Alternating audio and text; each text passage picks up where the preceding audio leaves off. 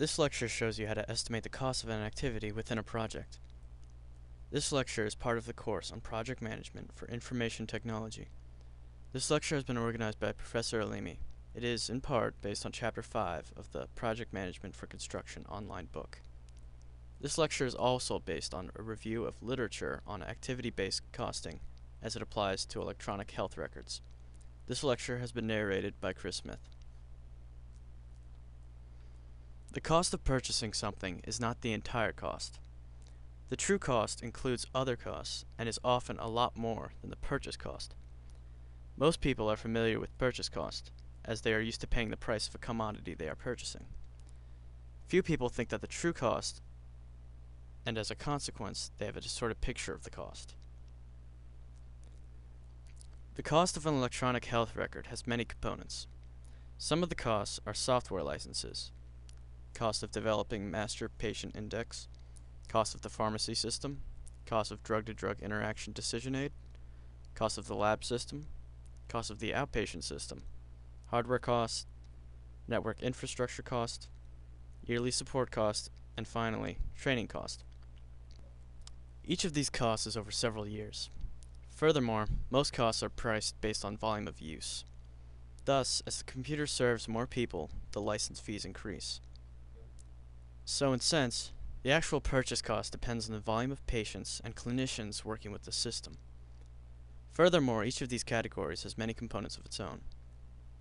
For example, hardware might include servers, printers, backup devices, duplicate operation sites, and so on. No wonder project managers have such a difficult time estimating costs of an EHR. But this is not the entire picture. This is not all of the costs. Many and perhaps more important costs have not been even mentioned. You would imagine that electronic health records would be housed in a building. Clearly the building has a cost whether the IT department rents it or not. There's an opportunity cost associated with the space taken by the IT department. There's a cost of personnel. This includes contractors. IT personnel are found in the IT department as well as within the functional units. Some are on the IT budget, others are on the functional units budget. All of this adds to the true cost of the electronic health record. Then there is the cost of operation. Someone has to pay for the electricity that runs the machines. Someone has to clean the floors, air condition the rooms, and so on. Finally, there is liability insurance, overhead, and financing costs. All of these are costs, and they are not minor costs. The building costs alone might be more expensive than the purchase cost. The personnel cost is typically a very large component of cost of electronic health records. But even these costs don't cover the entire cost of an electronic health record. The costs we have mentioned so far miss a very important cost. The biggest cost any IT system has is its impact on operations. If the electronic health record reduces the efficiency of clinicians by even a small amount, then over time, during many visits, the electronic health record will cost the organization a great deal more than what it took to purchase it or to operate it. Data show that some electronic health records may at first reduce the efficiency of operations by a considerable amount. Thankfully, other data show that over time, efficiency improves. These data suggest that the impact on productivity is not small and should not be ignored. Furthermore, the impact is not simple and may change over time. So in essence, we can think of the cost of an electronic health record in three different ways. First, there's the purchase cost. Then there is the economic or true cost, and finally is the impact on efficiency of operations. I've been trying to impress on you how the true cost of anything is a lot more than its purchase price. What may surprise some of you is how variable the true cost is. The magnitude of these costs depends on the nature, size, and location of the electronic health record. Obviously, purchase licenses depend on the number of clinicians and patients. But other costs also depend on a host of other factors. Building costs depend on property values. Cost of network structure is different in a rural hospital than in one near an internet node. Some organizations have high administrative costs. This certainly will add to the cost of IT. All of this makes the cost to one organization at one point very different than the cost to another.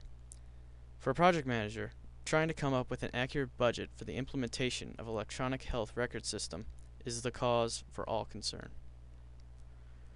The variability of cost of purchase and operation makes the estimation of the cost of an electronic health record system difficult. This lecture focuses on how project managers can accurately estimate the cost of their project. A project manager has a difficult task when it comes to estimating what the cost of an IT project will be. As we mentioned earlier, they not only have to consider the purchase price, but also the true cost of the technology. The project manager has to discount future costs and keep in mind of the cost of financing a capital project over the years. The project manager has to consider numerous factors that make the cost within a project change from one organization to another. These may include the local market for personnel, the back office costs, the local cost of transportation, and so on. Furthermore, project managers must go beyond expenditures and look at economic or opportunity costs as well. Despite their best effort, the cost to an organization may depend on a host of factors beyond the control of the organization. A change in legislation may increase the burden of HIPAA legislation, and this in turn increases the true cost of operating the electronic health record system. It is no surprise that some project managers may not be able to estimate the cost of a project. An important factor in cost overruns is changes in the scope of projects. One may start with an electronic health record for the hospital, but after several years of working on implementing the system, the hospital may decide to move to physician order entry, which significantly changes the systems that should be implemented and the cost of the operations. Changes in scope are an important source of cost overruns.